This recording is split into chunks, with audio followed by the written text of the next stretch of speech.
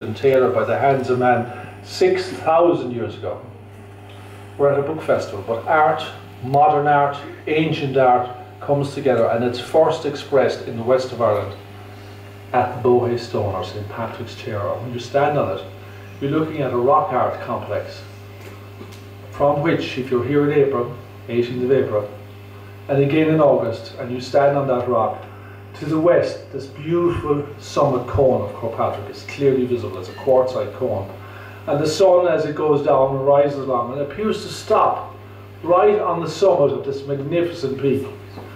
And then, for the next half an hour, as the sun sets, it appears to glide down perfectly in line with the north slope of Croagh Patrick. It's an incredible sight. That stone was first documented by George Kinnahan, famous 19th century geologist who traipsed the west of Ireland, left, right and centre, and he left a wonderful set of scholarship behind him. But of course a lot of people don't bother reading 19th century accounts anymore. And of course the Catholic and Protestant clergy of Ireland could write the most wonderful articles and then they stopped writing at independence.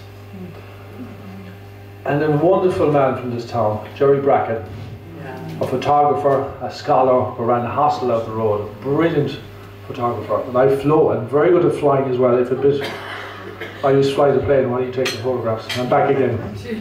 And Jerry and Wayman, a chief physicist from Dunsirk Observatory, they came down to have a look at the St. Patrick's Chair. And they published this extraordinary article about the site.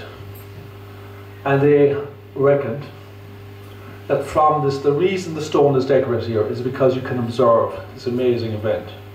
Now what's wonderful about it, unlike Newgrange where you have to queue for 1,000 years to get into it, there's a vast space available all around the Bohe Stone, and that rolling sun phenomenon, if you're lucky to be here on those days, you can line the hills either side of the Bohe Stone and see this extraordinary event.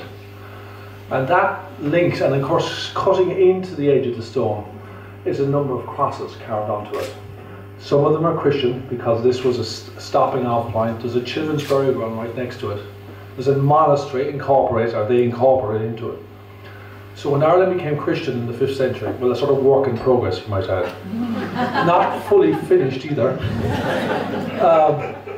Elements of the ancient past were encountered. And of course the first man to write about this area was a man called Croagh, biographer of Patrick, and he describes that Patrick mentioned the fact that at altars, the ancient Irish used to leave offerings on these altars. So the Bohe Stone, this beautiful rock art complex, may have been one of these ancient altars in Patrick's time, and that's why the early Christians absorbed it into their cult. Now most religions like to squash things as opposed to absorbing things.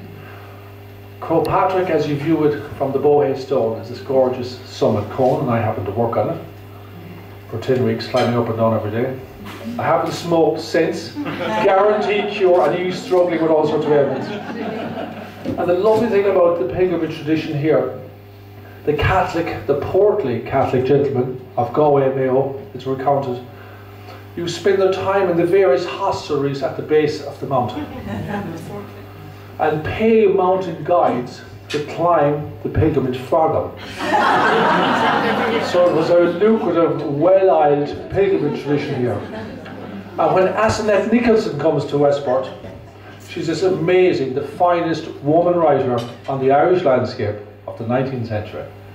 Evangelical missionary, as she comes here. And when she comes to the butt of the rig, she's negotiating with the girl guides of Murrisk to climb Croagh Patrick.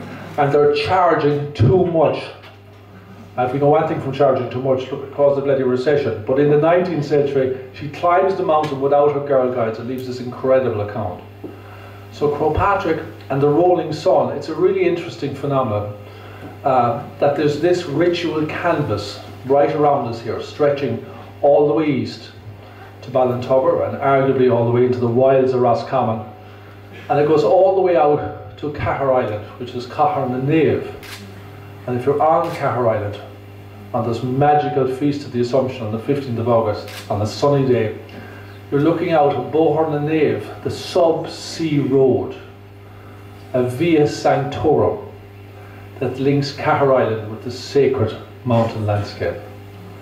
And that road is there, but it's in the eye of those who have faith. So if you're a boring old geologist out there, you may not see it. But in the Shalachas, in the traditional lore of the west of Ireland, Croagh Patrick, Croagh Patrick stood alone and proud as a symbol of our ancient spiritual tradition. It goes back to the 5th century. It may go back all the way to 6,000 years.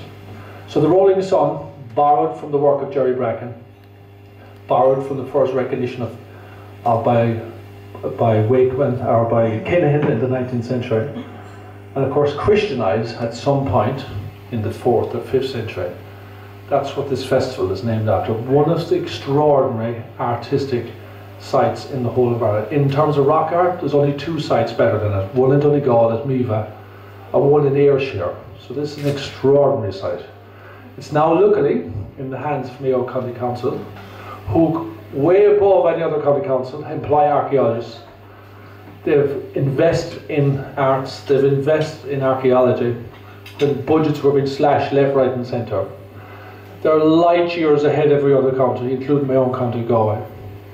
And there is plans afoot to conserve and do other work around this amazing rock art complex. So the Rolling Sun is based on St. Patrick's Chair, and it's a living link with a spiritual tradition stretching all the way back to the Neolithic. Go raibh míle maith, Sinead.